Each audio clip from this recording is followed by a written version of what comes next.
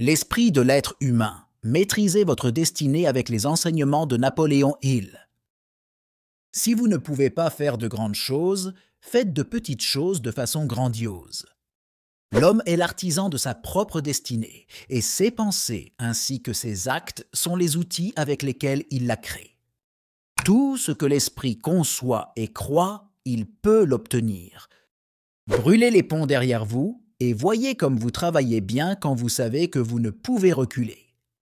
Le succès, dans sa forme la plus élevée et la plus noble, demande la paix de l'esprit, la joie et le bonheur qui viennent seulement à l'homme qui a trouvé le travail qu'il préfère. Nul homme ne peut devenir grand sans se sentir humble et insignifiant en comparaison du monde qui l'entoure, des étoiles qui le dominent et de l'harmonie avec laquelle la nature fait son travail. Lorsque vient la défaite, acceptez-la comme un signe que vos plans ne fonctionnent pas.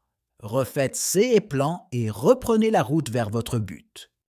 Si un homme s'est formé un caractère bien trempé, ce que les gens disent de lui l'indiffère parce qu'à la fin, c'est lui qui gagnera. Malheur à celui qui, soit par ignorance ou par culte du moi, s'imagine pouvoir naviguer sur cette mer de la vie dans la frêle embarcation de l'indépendance. Le pouvoir, ça se prend, ça ne se donne pas. Tout événement négatif contient la semence d'un bienfait au moins égal, sinon supérieur, aux inconvénients immédiats qui l'accompagnent. Le point de départ de toute réalisation est le désir. Gardez cela toujours à l'esprit. Un désir faible donne de maigres résultats, tout comme un feu chancelant réchauffe peu. Le monde a l'habitude de faire de la place à l'homme dont les paroles et les actions montrent qu'il sait où il va. Il est dans la nature de la femme de soumettre les intérêts du présent à ceux de l'avenir. L'homme est généralement motivé par le succès, mais ce succès ne peut être atteint que par un effort coopératif, harmonieux et pacifique. Il ne peut non plus être atteint seul ou indépendamment. Les principaux motifs d'incitation à l'action sont la puissance financière et sociale, le sexe et la sauvegarde personnelle. De grands accomplissements ont souvent pris naissance par de grands sacrifices, et ce n'est jamais le résultat de l'égoïsme. Les opportunités apparaissent le plus souvent sous la forme de malchance ou d'échecs temporaires.